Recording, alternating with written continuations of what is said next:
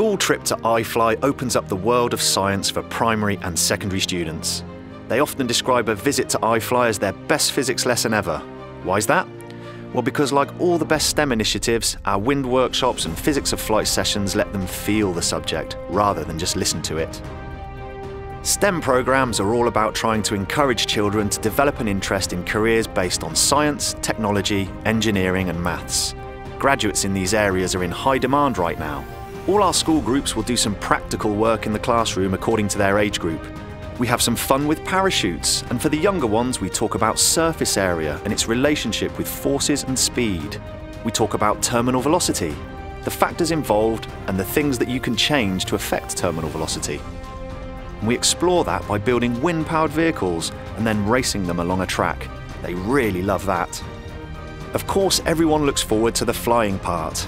We take the students through some instruction in the classroom and then we get them suited up and ready to get in the tunnel. This is their chance to experience how a wind tunnel works, having learned about it in the classroom. Of course, they all love it when the teacher flies too. The smiles on their faces at the end of the session say it all. And if we get them excited in science through flight, then everyone wins.